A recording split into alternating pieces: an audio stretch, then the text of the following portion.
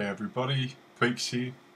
Welcome to Peaks' Journey from New Zealand, Aotearoa, land of the long white cow. Yep, kia ora. Yeah, so I'm 7 days out from weight loss surgery. I'm going to have the gastric sleeve done here in New Zealand, Hamilton, Waikato Hospital. Yep, quite excited about that. No nerves at the moment, maybe the day before or the morning of the actual operation, but feel really ready for this, and I've been working towards it for a while now, and yeah, bring it on. Yeah. So I'll do a bit of an update. I've been on my journey so far for 8 months. My heaviest weight at the start of this journey was 265.6 kilos, which is 585.5 pounds. So I was heading towards the 600 pound mark. So my weigh-in today, I'm now at 183.6 kilos, which is 404.7 pounds. So last week I was 187 kilos, 412.2 pounds. So in the last week I've lost 7.5 pounds or 3.4 kilos. Yeah, and so my total loss in the last 8 months is 82 kilos or 180.7 pounds in the last 8 months leading up to surgery, with a week to go, and I hope to lose another 3.5 kilos in the next week. So off we go. Yeah. So, yeah, I've been spending a lot of time reflecting on surgery and what my motivations towards getting it, and I just wanted to talk a little bit about my self-awareness. Like, I know in a lot of my videos I have been focused on the videos, I've been focused on the numbers quite a bit, but in the background there's a lot to my story. It's quite a, I've been around basically.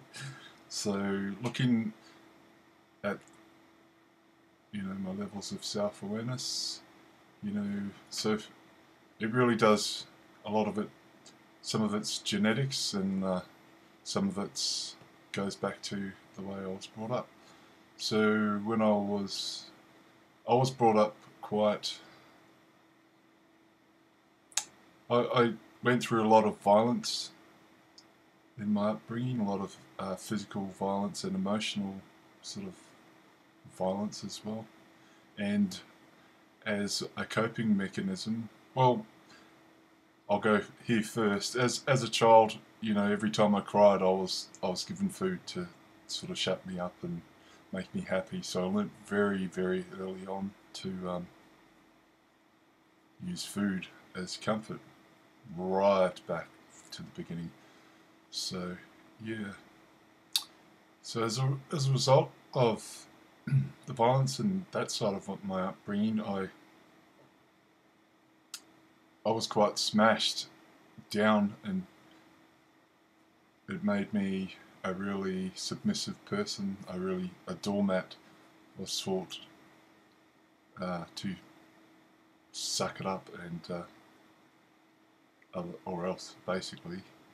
And any family that are watching this, no disrespect, I love yous all, and this is just something I need to talk about. This is my truth, my life, this is my understanding of where I'm at now, and onwards. So it is what it was, and it is what it is now. But so I learned pretty early on to comfort eat, and was an emotional eater. I've had quite a void through my life within, because I really had to suck it up, and internalized everything. I really imploded really empty on the inside. And especially in more recent years, or over my life, comfort eating, that would help ease that sort of nothingness. But it worked whilst I was eating, and as soon as I stopped eating, boom, it was there. Now, it wasn't always there, it was just particularly at low points in my life. And, one thing I'm looking at my life and what I've learned about myself and what I've experienced is that I am like a creature of addiction. I have a hugely addictive personality. I've been through a hell of a lot. I've been through drug addiction, and I'm a very all or nothing person. I went to the extreme, and I'm really lucky to be here. On more than one account. So, I got through that. I've done a hell of a lot of counselling over the years as to why, and understanding myself and self-awareness. Going to the beginning of this journey at 585 pounds, and I came to an all-time low. My life was pretty much flashing in front of my eyes. As a child, on the genetic side, one of my grandfathers, he was a very obese man. I'm like 6 foot, just under 6'6". He was probably 5 foot something, but very big. And I remember being little and very naive, just like a lot of people out there that I've come across that have never had problems with being overweight or obesity. And I thought, looking at my grandfather, why is he so fat? Why didn't he just lose weight? If I was that big, I'd just lose weight. Well, I'd take it easy on myself. I was just a little kid, so, but I came to learn over the years the reality of like what my grandfather's life was. And at the beginning of this journey, when my life was really flashing before my eyes and everything was going downhill in all aspects of my life, and I just thought, is this it? Is this just like my grandfather's life, remembering his life and seeing it once it got to a point and it just went down and down and down and down and down. And he died in, I think it was his 50s, And I just saw, that is it. That's what's going to happen to me. It's over. Is this it?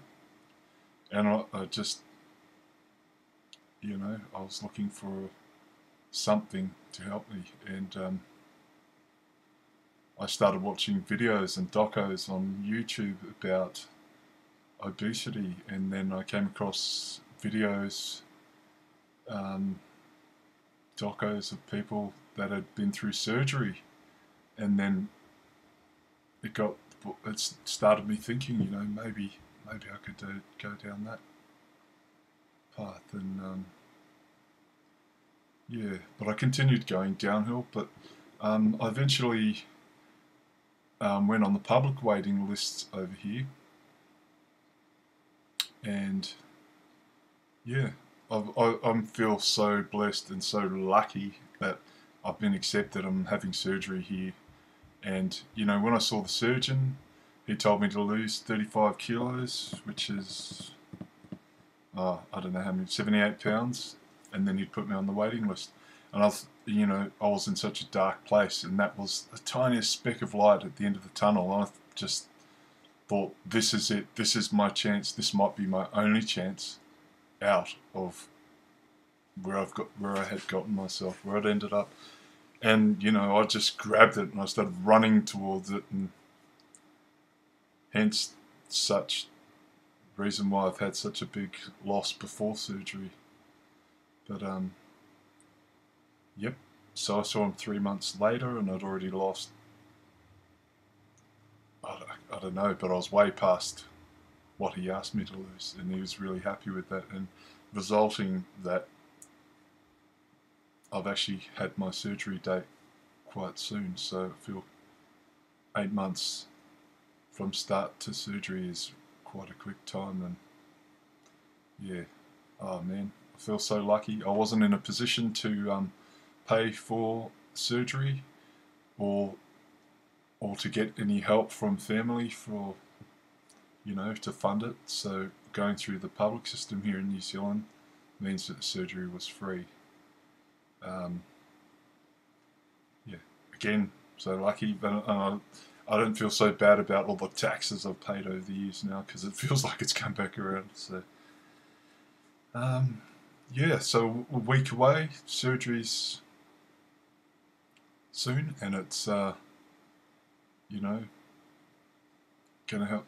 I've always struggled in my life being on the big side, on the larger side. I've been up and down over the years but definitely the majority of my life I've struggled with being overweight, and I know that it will be a struggle the rest of my life. So the surgery, I'm just like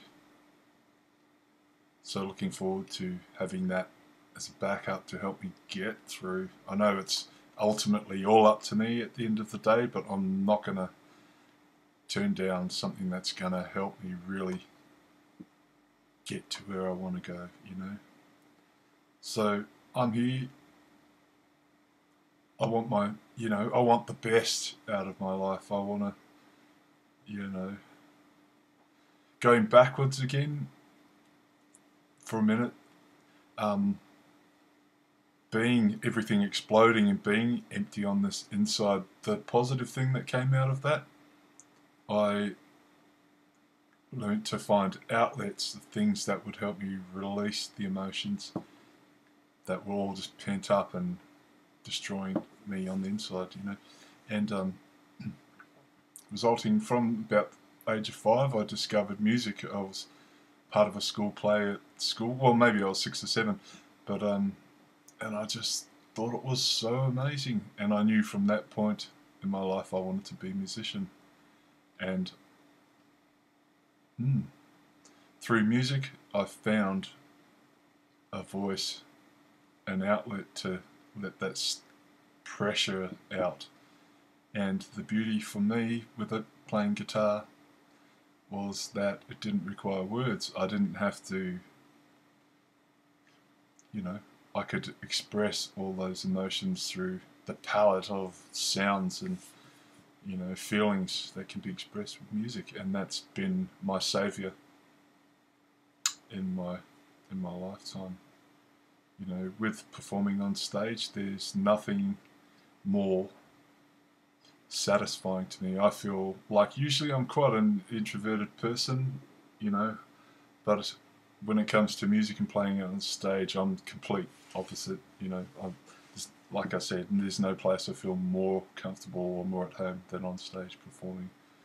So, you know, I'm grateful for that. Laughing at myself, I'm grateful for this, I'm grateful for that. Yeah.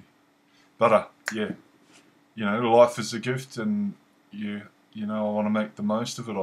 I know I've got a lot more to offer, and you know, I really want to take the bull by the horns and make the most of my life. You know, I don't want to just let it pass away. There's been years in my life where every day has been the same. It's been crap. It's just gone. I turn around. What did I do for the last bunch of years? Oh, nothing really. It was wasted. But so, you know, now the time is now, and you know, I'm reclaiming back my life, and I want to do everything to reach my full potential.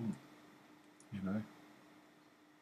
So yeah, this Peak's journey, and I'm continuing on my way. I'm so looking forward to moving through, having surgery. I'll do a whole bunch of shorter videos because, you know, for the short attention spans, I tend to do quite long videos. But yeah, thanks everyone for watching my vids. Shout out to Fat Kings, Phil and TJ.